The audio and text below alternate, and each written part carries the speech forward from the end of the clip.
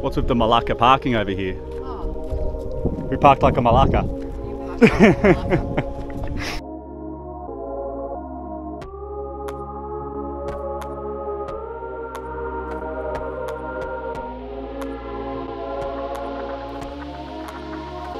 Hello, good morning. Ricky and Isaan here. Just out here in the rice fields. It's pretty bare at the moment. People have brought their buffaloes out. I'm just taking the dog for his morning walk, seeing what's going on.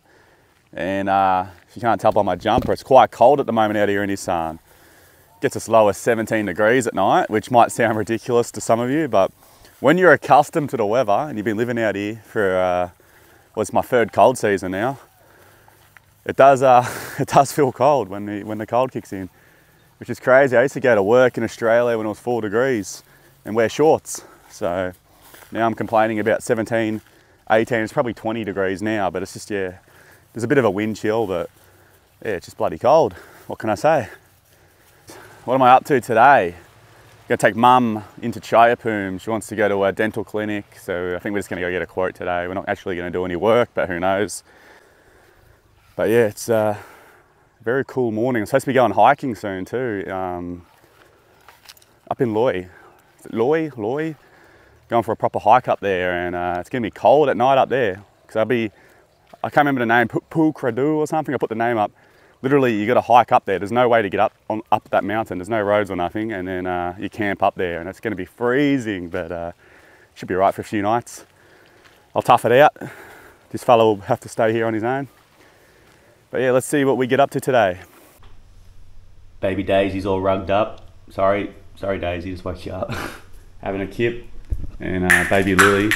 What are you doing, Lou? Baby Lily's over here with her grandmother. Hello. How are you going with the cold, Mum, if you call this the cold? Very similar to Melbourne's weather. Yeah, it feels like it, doesn't it? Even though I guess it still gets up to 29 degrees, but feels like a Melbourne morning, doesn't it? Yeah, very much Melbourne morning before it gets warm. And you've been here since the start of October, so you've sort of acclimatised rather quickly, I guess, rather than getting off the plane last week from Melbourne. You'd be walking around in a singlet right now and turning on the air conditioner, I guess. True. Now I'm wearing long sleeve top and long pants. Yeah.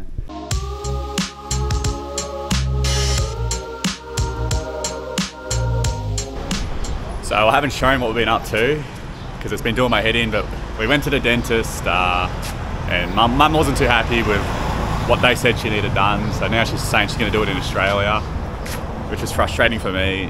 Then we've gone to the bank. We had issues at the bank, but then we went to another bank and we finally managed to get some cash out. But now we're here here at La Pizza for lunch, just across from this, it's like a second-hand market. There's a few restaurants and stuff in this area, so don't know what this area is called, but if you're ever in Chayapum, I reckon it's worth a check out. Definitely worth checking out La Pizza anyway. I love this place, come here a lot. And yeah, we're just gonna grab some lunch now. The spaghetti bolognese and pizza. Ready for some lunch, Mum? Most definitely. Sweet, and I might even take her up to the mountain, I reckon, after this as well. Just have a look at the view while we're out here for the day anyway. Alrighty, so the spaghetti's here. It's brilliant for rural Thailand. Mum's got the same. We've also got a cheese pizza on the way, so yeah. Great carbs fix right here. Love this little place. And here's a cheese pizza. Brilliant. What do you reckon, Mum? Yep, that's all you need to do. Give us a nod. Very nice, I like it. I really like it. Food was brilliant as always. I like the glasses. Absolutely stuffed, but great meal. So how was lunch, Mum? It was really good.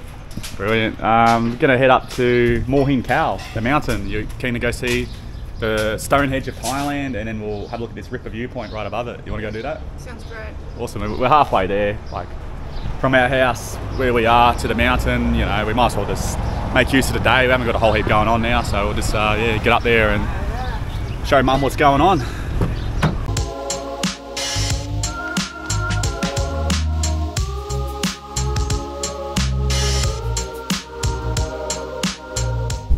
Freezing again, I'm freezing. We're just 765 meters now above sea level. We've still got a bit further up to go, and we're at the Mohin Khao. Apparently it's the Stonehenge of Thailand, but it's not really a Stonehenge. This is a natural occurrence. Mum's just up there now. Let's get a bit further up. Amazing Thailand, unseen new chapters. So this is actually free to visit as well, unlike a lot of the other tourist attractions.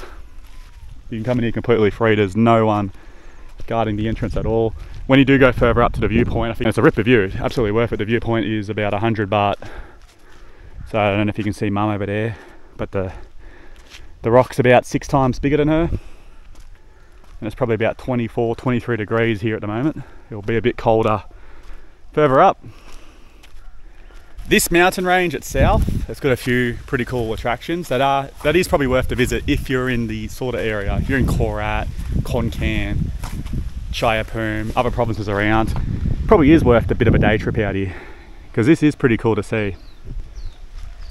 But I wouldn't probably head all the way out here from Bangkok or something to see it. Maybe if you're visiting someone, or I get a lot of people who want to come visit me. This is a good excuse to come out to the area. Besides that, there's not a whole heap to do. What do you reckon, Mum? It's always nice here. You came here in March. Yeah. Always nice here. And we're going to take you up to the viewpoint. Just, I think it's about 1 kilometre or 2 further up, and you can stand on the side of a cliff and look out towards Phetchabun, I think it is, or parts of Chayapum and towards Phetchabun. So it's like a real sandy sort of rocky surface, this place. There is also Tat Ton waterfall. I've taken Mum to Tat Ton waterfall before, but yeah, didn't really want to do that one today. Just this one's a quick and easy one to come see anytime you want Mohin Khao. And then the viewpoint just further up. The waterfall, you probably do want to spend a couple of hours there. There's a lot to do, and a few hiking trails. You can go swimming in the creek or the river, whatever it is, before the waterfall as well. It's yeah, quite nice, but a bit fresh up here at the moment. Are you cold, Mum? No, it's quite nice. Not cold, okay. I'm a bit cold. I should have brought a jumper and a scarf. All right, we're only here for probably 10 minutes. We'll hop in a car and we'll go up to the viewpoint. This is also one of my cycling spots, and yeah, having this mountain range and these little attractions so close to where I live is pretty cool, I think. So yeah, I like it. We've just got some camping grounds here as you drive up here on top of the hill. It's called Pha Hua Nak Viewpoint. Pha Hua Nak, I put the name up, but you got some camping grounds. I will come camp here one day. Not sure when. Alrighty, so we're at 905 meters elevation now. Check out the view. You can actually rent a tent over there if you do want to camp in the camping grounds. So renting all the stuff you need is pretty easy in Thailand for these national parks. Mum was a bit shocked you had to pay to get in here, because obviously in Australia, as far as I know, all the national parks are free. There might be some where you pay, but usually just drive in, aren't you? Let's have a look up at this little viewpoint. Maximum occupancy 5 people. It seems pretty strong to me.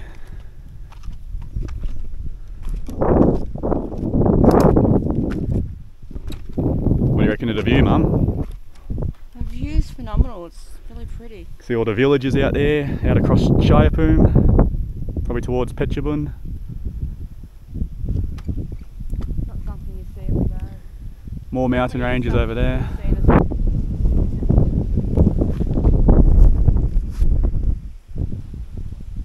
If you come here when the air quality is perfect, it'd be beautiful. Still pretty good now.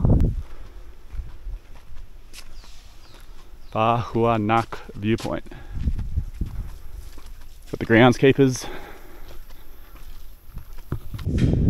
So just for reference, Chayapum City's just here, and then this mountain range is just all right here. It's just 30 minutes from the city. So you got Tat Ton Waterfall, Mohin Khao where we went to, and then Pha Hua Nak Viewpoint. You got 3 pretty good attractions right there near Chayapum City if you're ever out here. And there's also a pretty cool Buddhist temple that you'll see along the way, but I think if you're visiting Thailand you might want to check it out. If you live in Thailand, I mean, most of the temples are just the same thing.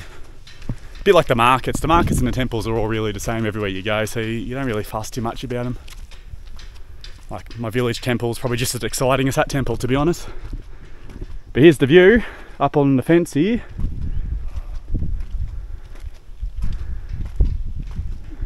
What do you reckon, Mum? It's really, really beautiful.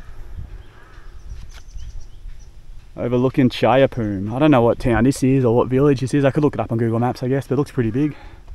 Got to be a town, it wouldn't be a village, that one. We'll go up here to some nice viewpoints up along the cliff. Do not get too close to the edge because it is a proper drop off with no safety means or, you know, no fencing or nothing. Classic Thailand laid back style, which I love. It's a bit of a nice little rock climb to get up there.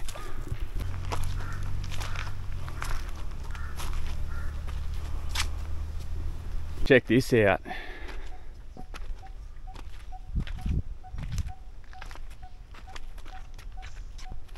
Just literally a proper cliff drop off. And you can just walk right up to it. I mean, you might get this in outback Australia, but yeah, probably less and less common here in I'm getting the wobbles. I'm getting the wobbles. Probably less and less. I'm not going to be over there. Less and less common closer to the big Australian cities with all the OH&S. Beautiful, absolutely beautiful. Looking over this little, I guess it's a jungle, out across the villages of Chayapoom. Don't know how easy it is to get to this area because it's all mountain ranges like a horseshoe, and it keeps going all the way along. So I don't know how you even get across there.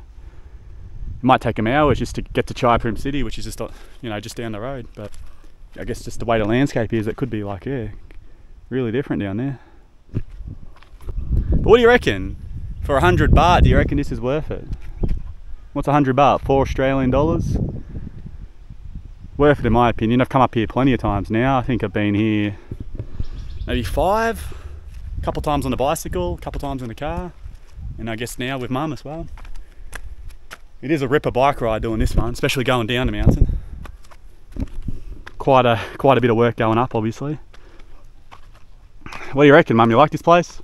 Yeah, it's very much like, I wouldn't say the Dandenong, it's a bit of Yarra Valley. Oh yeah, like the Yarra Valley. Down near Yarra Glen and all that. Yeah. Mountains down back there.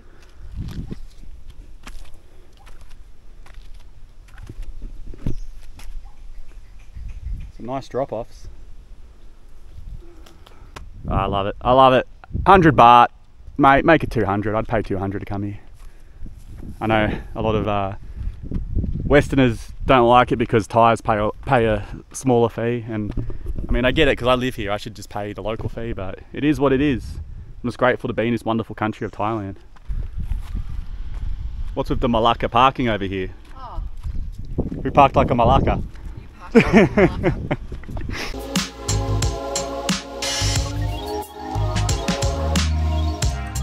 Bit of a spontaneous visit today. I had Warren and Samor all the way from Melbourne. Me and Id, we actually knew them in Melbourne, and they're on holiday here at the moment out in Korat City, and they just gave us a spontaneous visit, brought us some gifts for the babies.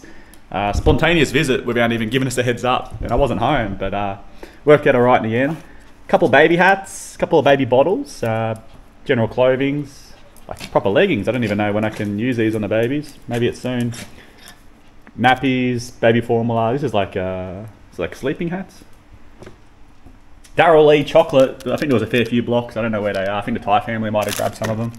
And I think, what are they, just normal bottles? So yeah, it was great to see them again. I'll put a photo up now. It was yeah, very spontaneous visit. They got lost trying to get here, so they got here late as well. I think they got here like 7 PM. I was in Chayapoom, and yeah, managed to get down here in time to see them for a while. And now they've headed back to Korat City, where we'll hopefully go see them before they leave. They want us to go up there to have a bit of mukata with them, so that'd be great. But yeah, thank you so much for visiting, guys. If you're watching the video, I don't even know if you're aware of my channel, but yeah, it was great. And yeah, we've got a parcel here from a subscriber, Penny, in Melbourne, southeast Melbourne too, the area I'm from.